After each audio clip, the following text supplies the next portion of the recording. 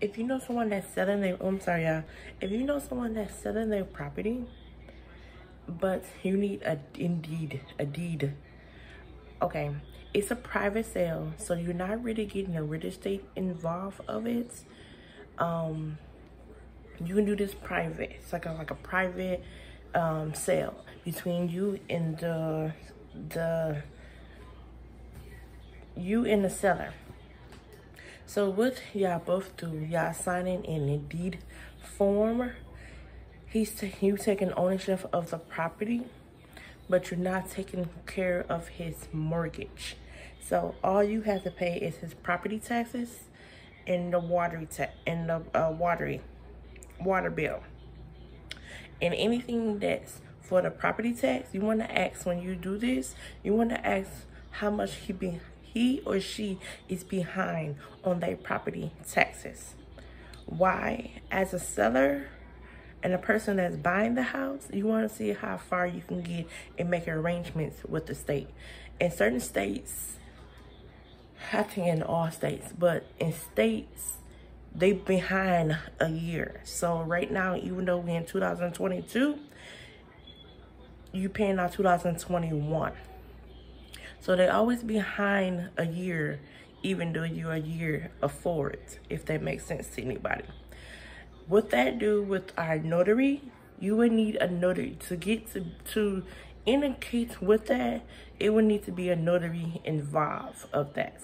How that work is that person sit down at the table or at the house, sell their properties, sign all the paperwork, and then notary involved. That's a private sale. No, you do not need a mortgage involved. No, you do not need a real estate involved. No, you don't need a lawyer. If it's the property, if it's offer a lawyer, then yes. But other than that, no. No, you do not need any witness, but you just need that notary to sign off. On the meantime of all of that, it's between you and the seller signing off papers, and you still ask your question. You still need to get an investor.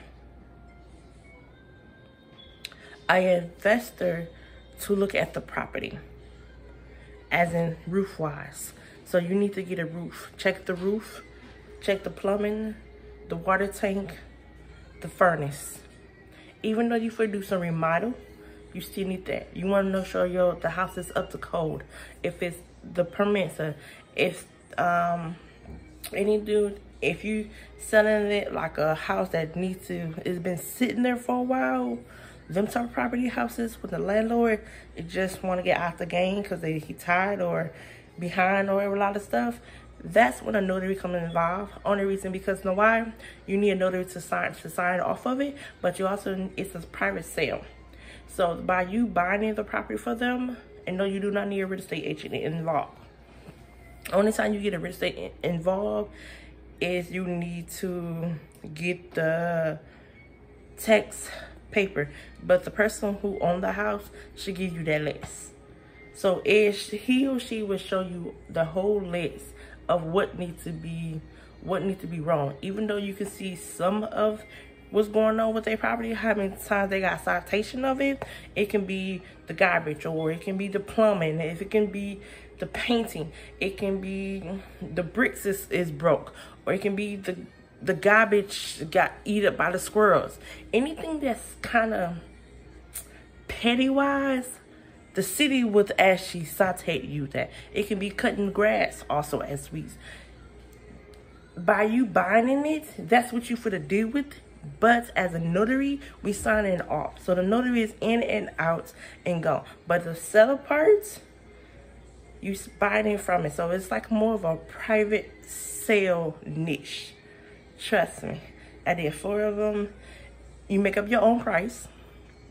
So if you do one, it's a sale price. They'll call you up and can you help us out to do blah, blah, blah, blah, blah, blah. Yes, my fee is $150. My fee is $200. Everybody charge their distance and wise. I just charge one flat rate, $125. That's what I'm charging. So The seller can give you the 125 or the buyer can give you 125. Trust me. If you know somebody that about to sell that house doing a private sale, trust me. Get that money. Get it, get it, get it. Also too, if this person kind of sell a lot of them, get them your contact and tell them, keep contacting me. Because he or she trying to get out the game, or just want to get in retirement to stay stable, or can't be able to take care of the property anymore. I will talk to y'all later. Bye bye.